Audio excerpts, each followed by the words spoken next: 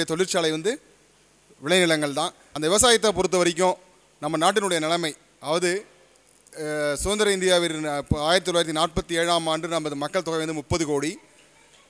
அதாவது பசுமை புரட்சி என்கின்ற ஒரு நிலை ஏற்படும் பொழுது 1970. அன்றைய காலகட்டங்களில் நாம் வாழவில்லை, ஆனால் நம் முன்னோர்கள் வாழ்ந்திருக்கிறார்கள். நாம் குழந்தையாக கூட இருந்திருப்போம் என்று நினைக்கின்றேன். அந்த டைம்லாம் பார்த்தீங்கன்னா சாப்பாடுன்றது ஒரு ஃபங்க்ஷன். இப்போ சொன்னார் சார், ஒரு நல்ல கிராண்டு நாங்கள் மீல்ஸ் அரேஞ்ச் பண்ணியிருக்கிறோம் இங்கே அப்படின்னாரு. அங்கெல்லாம் ஃபங்க்ஷனுக்கு வந்து தே வில் பி ரெஸ்ட்ரிக்ஷன். அந்த டைமில் வந்து ஒரு ஃபங்க்ஷன்னா 20 பேர் தான் அட்டன் பண்ணணும். ஏன்னா அந்தளவுக்கு தான் உணவுப் பொருட்களே கிடைச்சிது. இப்போ இருக்க நிலைமை உங்களுக்கே தெரியும். இப்போ இருக்க மக்கள் தொகை எவ்வளவு? 116 கோடியை தாண்டி 121 கோடி வந்துட்டோம் அப்படின்னு எங்கள் ஜாயின்ட் டைரக்டர் வரும்போது சொல்கிறாரு. 120 கோடி மக்கள் தொகை. தமிழ்நாடுடைய மக்கள் தொகை வந்து கிட்டத்தட்ட 8 கோடி. அதே அளவுக்கு வந்து நிலங்கள் வளர்ந்திருக்கின்றவா? விளைநிலங்கள் உங்களுக்கு மனசாட்சி தொட்டு சொல்லுங்கள். இப்போ இந்த இடங்கள் எல்லாம் வந்து விளைநிலங்களாக இருந்த இடங்கள் தான்.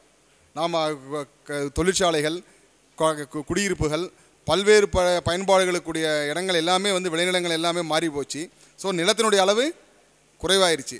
இருக்கிற நிலம் எப்படி இருக்குது? தண்ணி நல்லா இருக்கா? காற்று நன்றாக இருக்கின்றதா? இல்லை இப்போ பொல்யூஷன் பற்றி நிறைய பேர் சொன்னாங்க. சுற்றுப்புற சுகாதாரம் எப்படி இருக்குது?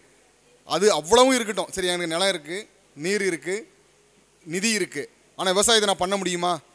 பண்ணுவதற்கு வந்து விவசாய தொழிலாளர்கள் கிடைக்கிறாங்களா? இல்லை நானே பண்ணுறோமா?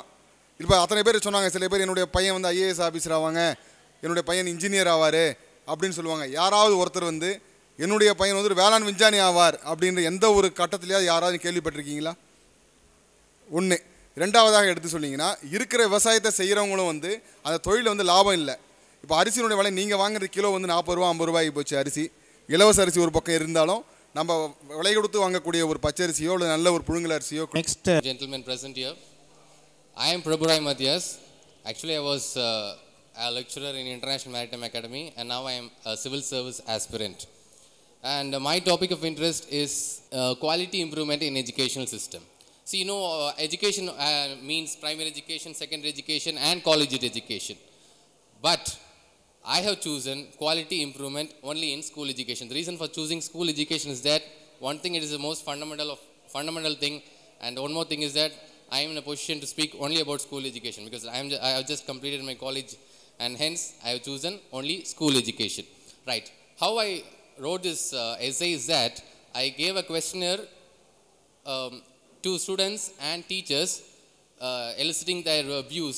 So the reason for giving only teachers and students is that this is for only the survey method.